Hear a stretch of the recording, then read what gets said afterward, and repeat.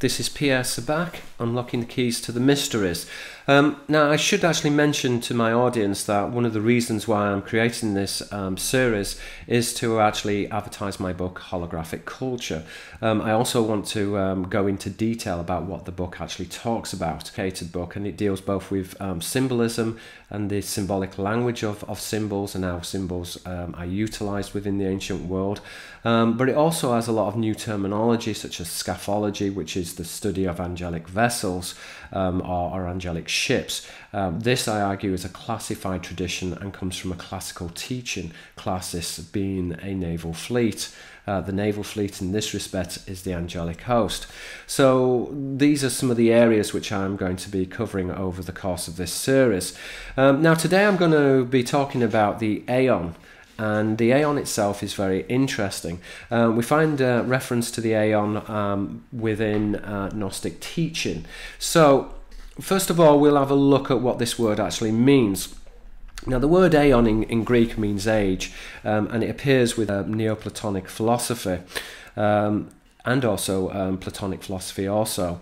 It's a very important idea within Gnosticism.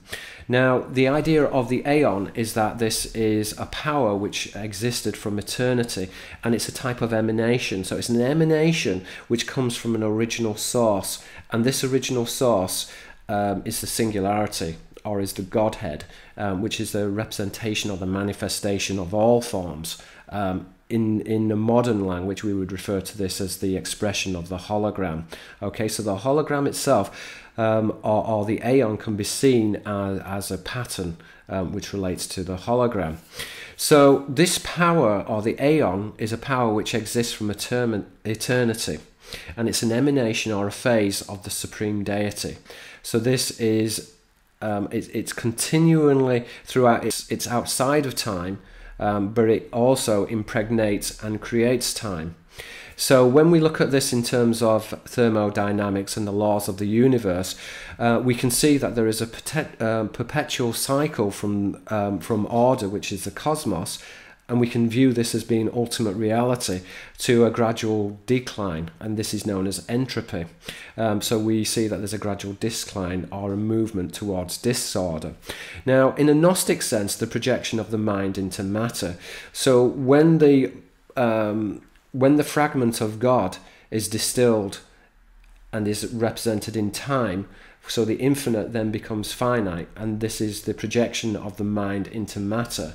Obviously, matter then is subject to the laws of decay and subject to the thermodynamics, which in this respect would be entropy. Now, in quantum physics, this actually refers to the split between the waveform and the particle. So we can see then that we have potentiality. In Platonic philosophy, potentiality is the universal form. And the universal form, which is, let's say, for example, a human being or an animal, is then represented. So this would be the implicated and the explicated order. So the waveform or the particle is existential to the spirit and its embodiment within form. And now I refer to this as the soul pattern. So the manifestation of the Aeon, which can be understood as a spirit, can also be understood as the hologram, or it can also be understood as the soul pattern. Now the soul pattern itself can be projected throughout time. So for example, when we view reincarnation, reincarnation itself can be a misnomer, because in some respects the soul pattern, when you die, you go into what is the spiritual realm, or the imaginal realm, as I refer to this. This would be the dream time. But the soul pattern can emerge, and it can emerge both into the past or into the future.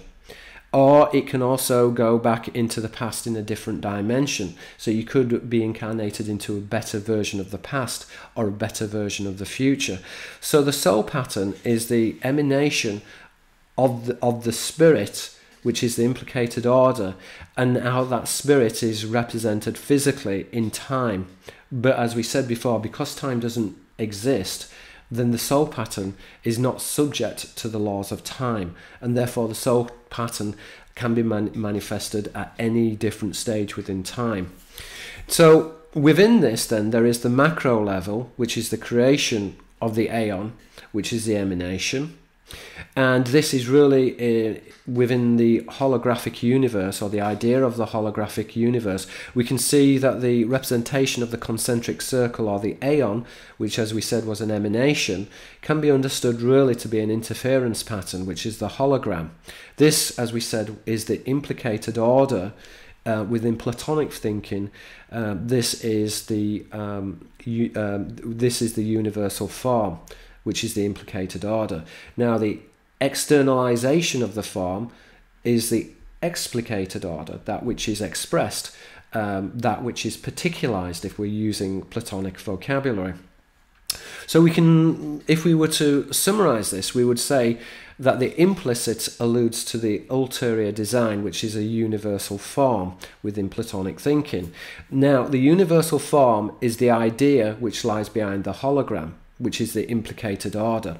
And this then is materialized into time and space, which is the basis of reality. Okay, so I think that sums up the Aeon. I'd just like to thank you for listening. Please subscribe to my channel. Let's make a better world. Thank you very much.